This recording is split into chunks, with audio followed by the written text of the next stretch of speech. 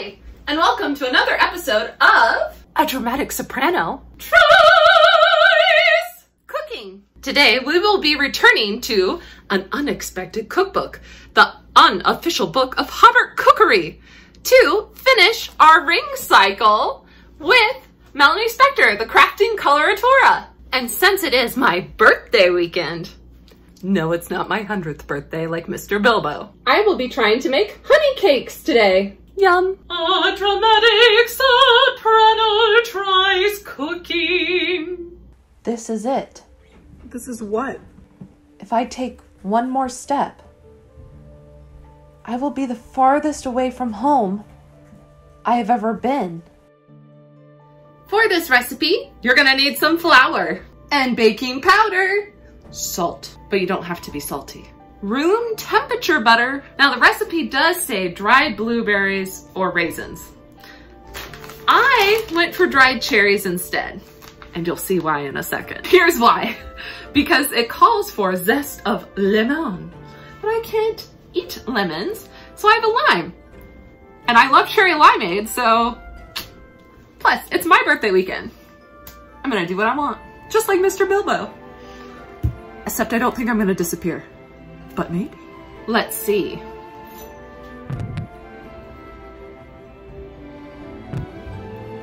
I'm back. Don't worry, there's more ingredients. Whole milk, 1 egg, and of course honey. They are honey cakes. And now here's another deviation from the recipe. You're supposed to have candied almonds for decoration. It does say it's optional. I couldn't get any, so we're just gonna use some chopped pecans from my scorpion pie episode. And of course, any good hobbit has to have some ale while drinking. And since it is still autumn, I'm going to drink the autumnal equinox sour ale. Cheers! It comes in pints. First thing the directions tell us to do is preheat the oven to 400. One more. Then you're gonna mix 1.25 cups of flour, 1.5 teaspoons of baking powder, and 1/2 teaspoon of salt. Then whisk. You don't need to whisk with a fork. I used my whisker this morning to make a smoothie, so fork it is! Now take off your rings for the next part. Just trust me. You're gonna mix in your butter until it's a gravelly consistency. I'm assuming it's something like pie dough.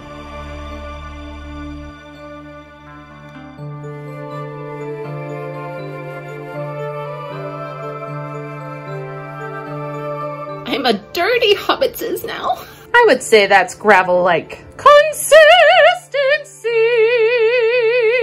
Now you're gonna add 1/2 cup of your raisins or blueberries, whatever you got. And your zest of lemon, or in my case, lime. And mix.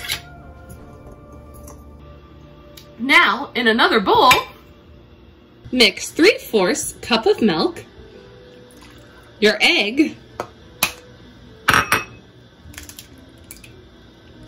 and 3/4 cup of honey. Whew.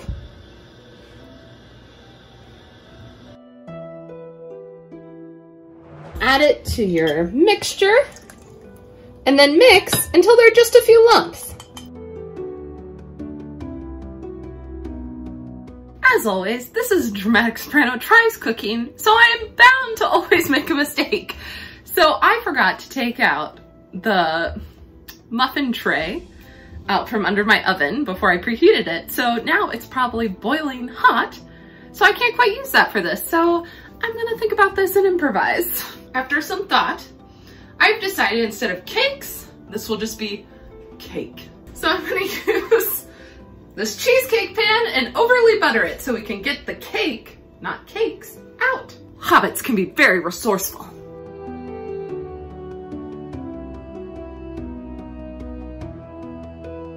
For the first bake, you put it in for 12 minutes. When you stick the thing in it, the cake should be firm, but the inside should be gooey, because this is a twice baked cake. So here we go, 12 minutes. So to conclude our Lord of the Rings ring cycle, tune into my Instagram at Soprano Sam Nera to see me try out the CraftingColoratura's Good and Dumb Morale pattern. I don't think I will be coming back. Yes, you will. Of course you will. That's just morbid thinking. We're going there and back again, just like Mr. Bilbo. Okay, let's see if it still has a gooey consistency. Ooh, it may have cooked all the way through. I guess then I'll probably just put it in for less time second time around. While it's still hot, I'm gonna add my pecan decorations.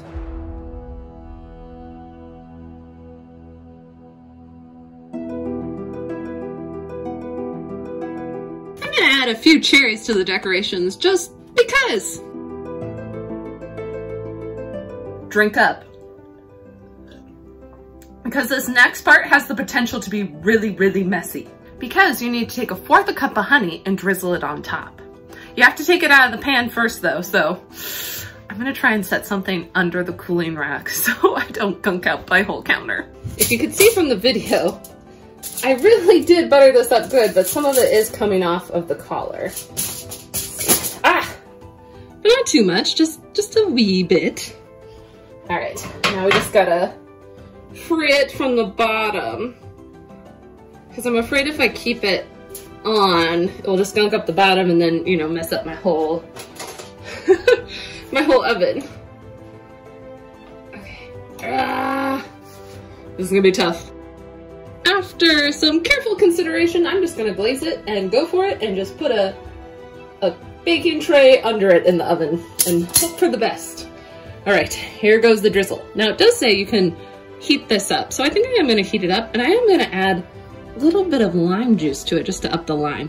FYI, it says 15 to 20 seconds for that microwave of that honey. Now you need to let it sit for 5 minutes so the honey can soak in. Okay, it's been 5 minutes, so back into the oven it goes. Now the directions say for 10 to 15 minutes, but since the cake is basically already baked, I think I'm just gonna go for like 6 or 7. We'll see how it turns out. It's supposed to create a nice crispy exterior. I took some of the cake from the ring. The ring, my precious. To see if I could try it.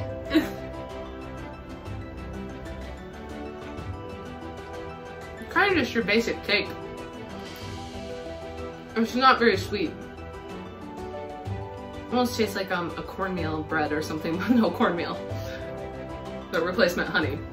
Just like butter bread. Okay, it's out of the oven. I would say it's golden brown on top. Maybe it could go in for a few more minutes. But I'm a hungry Hobbit, so we're not gonna wait. I can't do this, Sam. I know. It's all wrong. By rights, we shouldn't even be here. But we are. It's like in the great stories, Mr. Frodo, the ones that really mattered. Full of darkness and danger they were, and sometimes you didn't want to know the end because how could the end be happy? How could the world go back to the way it was when so much bad had happened? But in the end, it's only a passing thing, this shadow. Even darkness must pass. A new day will come, and when the sun shines, it will shine out the clearer. Those were the stories that stayed with you, that meant something, even if you were too small to understand why. But I think, Mr. Frodo, I do understand. I know now, folks in those stories had lots of chances of turning back, only they didn't. Because they were holding on to something. What are we holding on to, Sam? That there's some good in this world, Mr. Frodo, and it's worth fighting for. So like most of my geeky cookbooks I own, there is a cute little like passage at the beginning about the recipe. So here it is. Since Tolkien said the Shire was based on nostalgic memories of his childhood, these honey cakes are inspired by late Victorian recipes for twice-baked cakes. The second baking hardens, let me say that again. The second baking hardens the honey glaze in place while firming up the crust, giving them a moist, tender exterior and a sweet, crunchy exterior. And then just so you know too, at the bottom of the recipe, it does say, While they're still perfectly edible days later, if you find yourself the host of an unexpected party, these honey cakes are quick to make and taste amazingly fresh from the oven with a bit of jam and clotted cream. They're even better the next day when the crust is nice and crispy and the interior is still soft and moist. Now, mine might be a little different because they're meant to be, as you can see from the picture, like multiple little teeny cakes. And mine's one big cake, so I don't know if I'll get the same result. Okay, I've cut myself off a slice. Let's see how it is. Ooh, it's very moist. Mmm. I like it. Like most of the recipes in this Unexpected Cookbook, the desserts aren't overly sweet, but they're very nice. If you like honey, this is the perfect cake. I am getting the lime. I definitely see why they said blueberry though.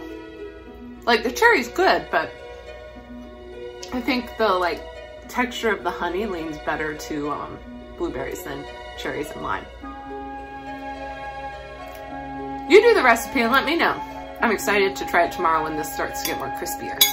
Might have helped too if I had candied pecans. Or candied almonds.